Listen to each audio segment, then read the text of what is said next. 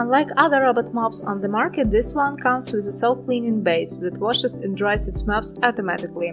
Meet the new mopping robot, the Narwal T10. The robot and self-cleaning base come in two separate packages. The box includes a sweeping model with two spare side brushes, two mopping models with two extra mopping pads, magnetic boundary tape, two spare water filters, and a figure-8 cable. I have been running it every day for about a week, so let's talk about my experience with the Narwal. What I love the most is the charging base. On top you can see a display that shows current cleaning status, maintenance alerts and other things. The robot itself looks really cool too.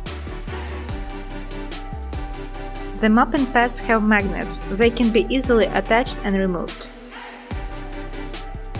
Look at that cool thing! Instead of manually taking the robot out of the base, you can simply touch the exit button and it will leave the station.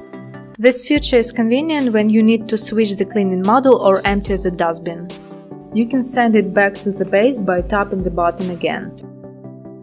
The base has two large water tanks for clean and dirty water. Each container holds 5 liters of water, which is the biggest in the industry. Water from the clean water tank is used to wash the mopping pads and then being pumped right into the tank with wasted water.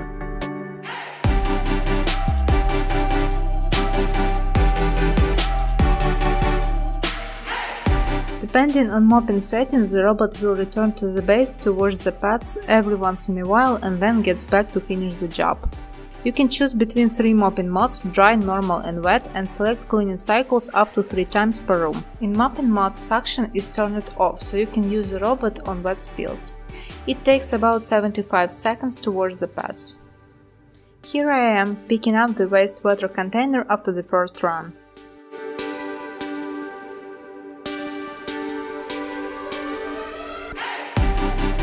I made concentrated coffee stains to test the mopping performance and let it dry. After 2 passes, the robot removed stains almost completely. For the second test, I used coffee and 2 types of sauce.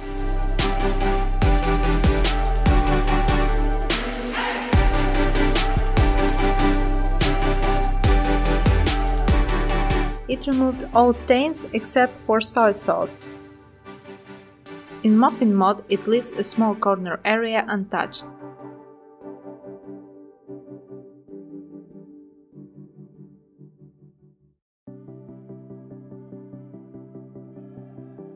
In this test you can see the Narwal removing all stains, but leaving some in a gap between the tile. Because of having 2 separate models, the robot does not vacuum and mop at the same time.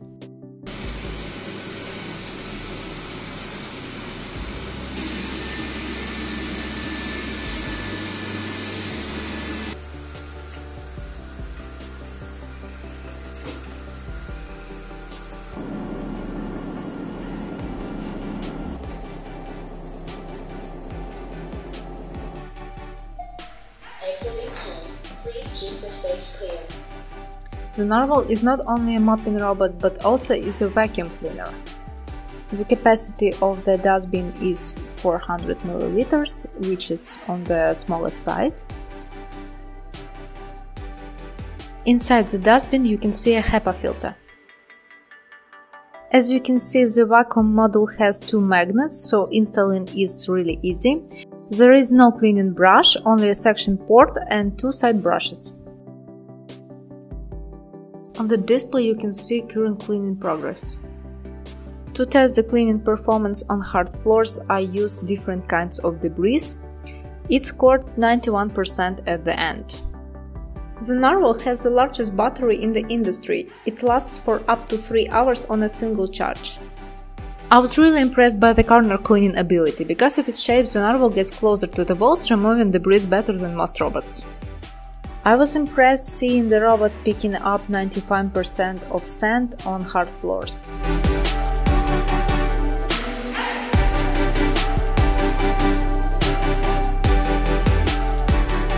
What I noticed is the Narwal being a bit too rough with the obstacles. Sometimes it bumps into objects at full speed.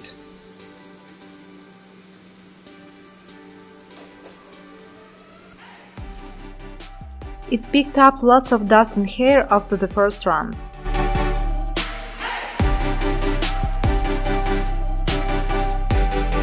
I set no mop zones in the carpet area to see how well the robot avoids the carpet in mopping mode and navigates around the obstacles. As you can see, the robot covered the whole area without missing spots. The magnetic tape prevents the robot from going to certain places, and as you can see, it works really well. The robot fits under furniture with a gap of more than 4.2 inches.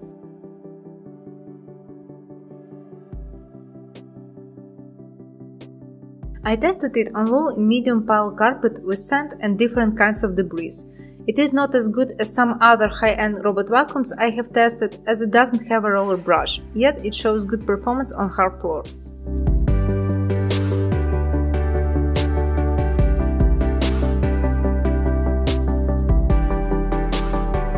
I would not recommend the Narwal for homes with mostly carpeted surface. Another cool thing is the magnetic cleaning tool. The base requires some maintenance, like cleaning the tray once in a while and replacing the filters in the water container.